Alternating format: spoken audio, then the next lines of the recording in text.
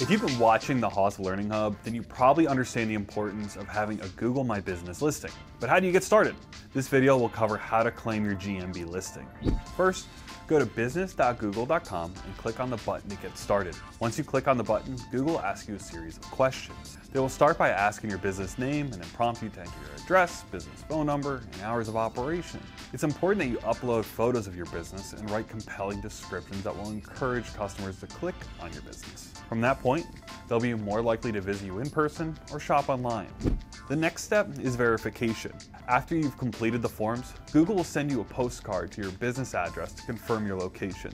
The postcard will have a code that you can use to confirm that you are indeed the owner of the business. Simply enter the code into your GMB account and you're confirmed. Your listing will be set to active. Google also provides businesses with a guide to help navigate the program.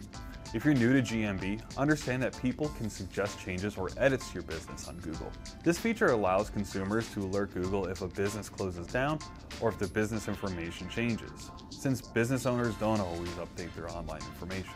One of the downsides of this feature is that unscrupulous competitors or malicious individuals can also change your information without you being notified. Be sure to check your Google My Business account periodically to make sure that your business information is up to date and accurate. Explore more of the Hoth Learning Hub to discover ways for optimizing your GMB listing. Do you need help with local SEO to start attracting more customers? We can help. Book a free strategy session with us by clicking the link below.